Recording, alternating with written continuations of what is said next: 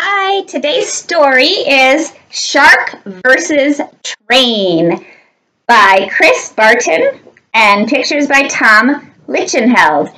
So in Rivendell School in the library mentors, which are the fifth graders, they have a list of all of their favorite books, and I think 5 of the library mentors put this book as one of their favorite books, so it must be a good one. Shark versus Train.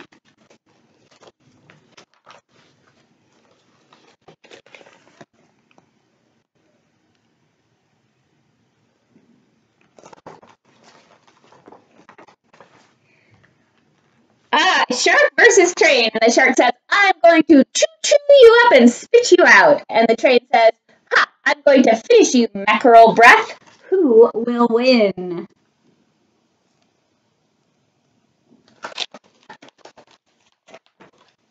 Well, that depends on if they're in the ocean.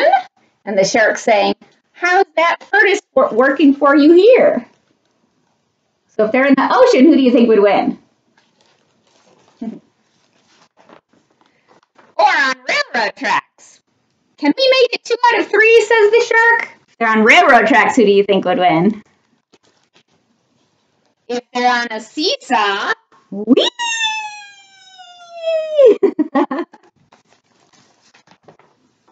Or in hot air balloons. Ah! Roasting marshmallows, drat, says the shark. Eating pies. The train saying, I could go for some coal. Or having a burping contest. Look at that big burp the train made. It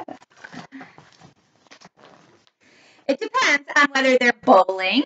And the shark says, that counts as a strike, right? And the train says, this is why you guys have a bad reputation. Or shooting baskets, and the shark says, foul.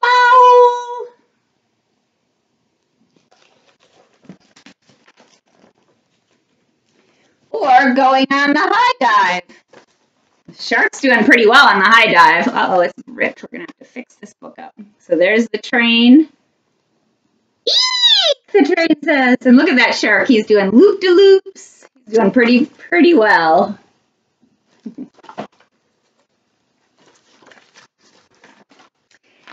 Running lemonade stands. And the train says, have more, I've got plenty. And the shark says, what do you mean it's a little watery?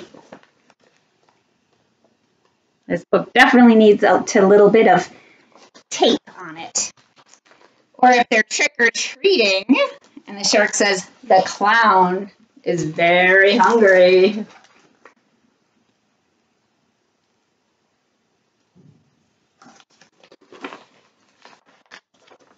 Or giving rides at a carnival. So this is the shark rides. This is the train rides. Looks like the train is, there's a lot more kids that want to take a train ride than a shark ride. It can depend on who gets to pick first. And the shark says, let me see this one. Who names the game? And the train says, your choice. And who deals the cards? The train says, I believe these cards are marked. And the shark goes, who fish? Or go fish. But who wins if they're playing hide and seek?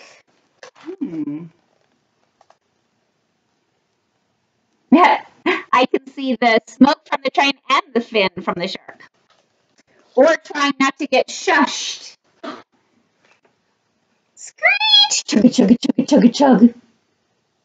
But I wasn't doing anything. Shriek! Look at that librarian's going shriek because she sees a shark in the library. Performing in a piano recital or playing extreme zombie swirl motocross. And this one, the shark says, sorry, the sound of the sea always gives me the munchies. And the train says, I guess I didn't hit that note very hard. And on this one, the train says, sure would help if we had thumbs. And the shark says, yep. Because it's hard to do a remote control without thumbs. Exploring long-distance galaxies. The train says, we need to find some train tracks. And the shark says, I have a bad feeling about this. Or sword fighting on a tightrope. Whoa. And the shark says, sword fight? I thought we were having swordfish. And the train says, couldn't we do this on a bridge or in a train depot?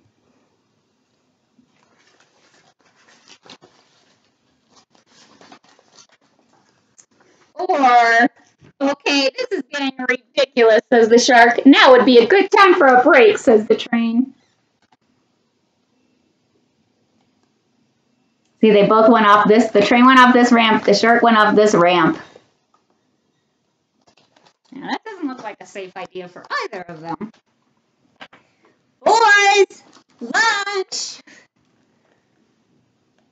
Look, one of the little boys is playing with a toy shark and one of the little boys is playing with a toy train.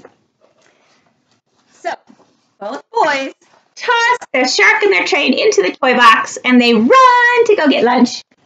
And while they're lying in the toy box, the shark says, next time you're history, soup spewer. And the train says, next time you're sunk, squid slurper.